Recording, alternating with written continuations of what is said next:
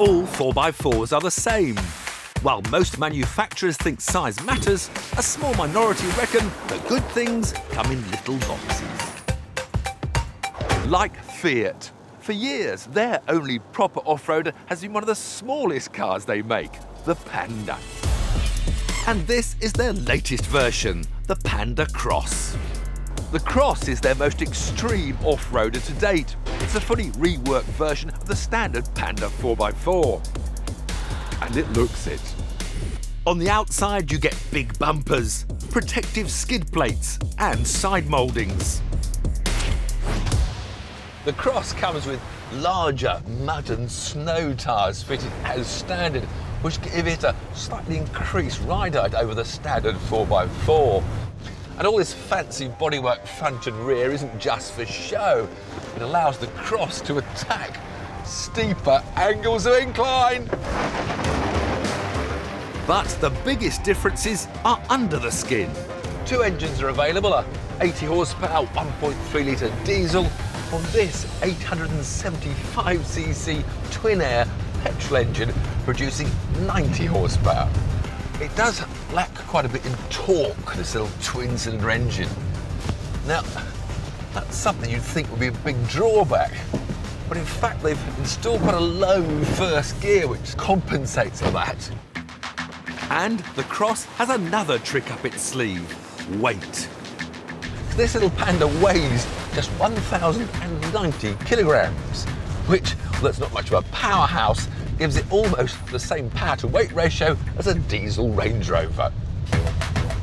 But when you're off-road, power means nothing if you don't have good traction. So Fiat have fitted a terrain control system.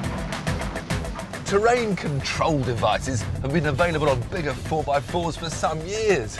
This is the first time one's been available on a vehicle of this size.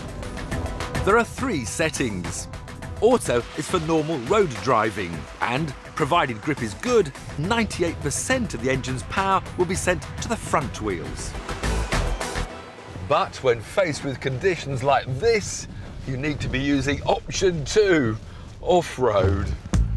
Now the car's differential locks to engage permanent 4-wheel drive. And the electronic stability control works to brake wheels that are slipping. Fiat maintain the Cross can tackle gradients of up to 70% and side slopes at 55%.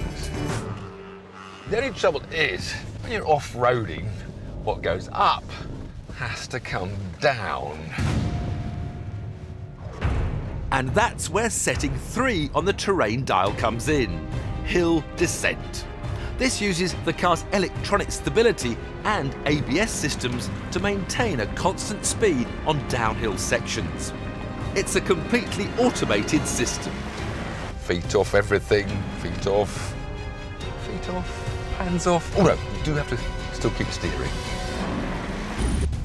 So, the Panda Cross is good, but how good?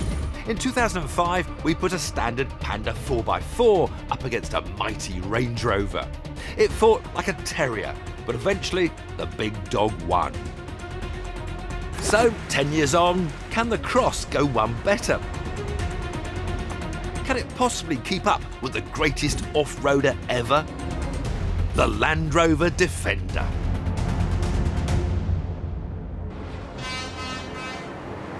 He's off. Driving the Defender will be Bob Harris. His company trains 4x4 drivers, so he's a bit useful on the slippery stuff. I never thought I'd be chasing a Land Rover Defender in a little Fiat. Ooh, don't like, look at this. I think I've got a better steering lock than him. I can't go through there. What? What? What? Oh. Bit high, Tiff, bit high.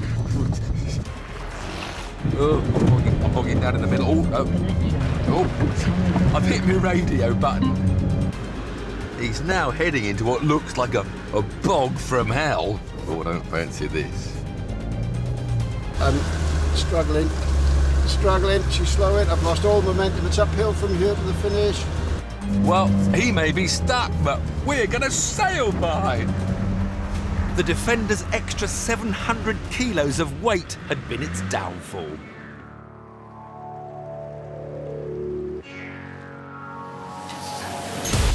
At nearly £16,000, the Panda Cross is an expensive small car. But as a nimble, go-anywhere off-roader, it's an absolute steal. You're joking! No, that's too far. We hit that wading pool at way too fast a speed. What